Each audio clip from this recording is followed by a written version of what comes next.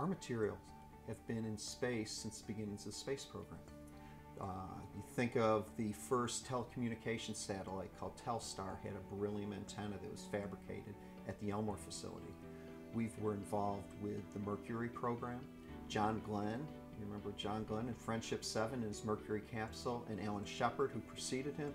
The shield on the bottom of the capsule, the heat shield, was made of beryllium that was fabricated and forged out of our material, and it protected them and enabled them to return safely to Earth.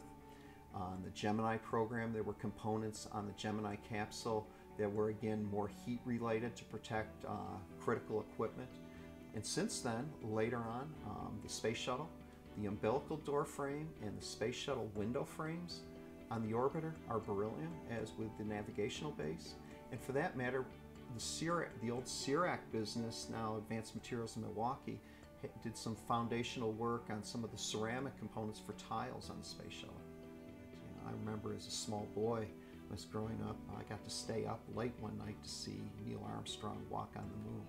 And that's over the period of 2 generations.